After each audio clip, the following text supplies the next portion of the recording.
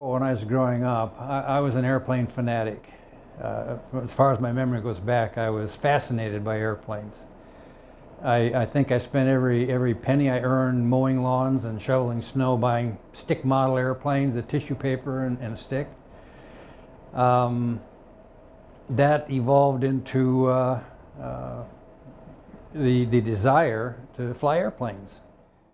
When I was a kid and home with the mumps or whatever, I'd cut pictures out of Look magazine of trains and planes and boats and stuff. And then one time my dad took me for a airplane ride. I think it cost $5 or something like that, and like for a 15-minute airplane ride, and I was pretty thrilled about that. I was determined not to be drafted.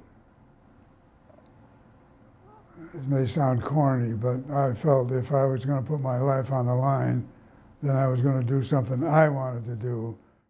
As soon as I finished high school, I tried to enlist and found out that they wanted 2 years of college before they would accept me into the aviation cadet program.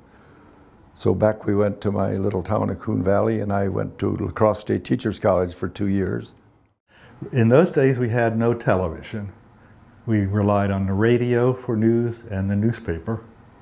And once a week, they would show a newsreel before the main feature at the movie house. And in those newsreels, I saw airplanes taking off of aircraft carriers and landing on aircraft carriers. And when I was in 5th grade, I said, I want to be a Navy pilot.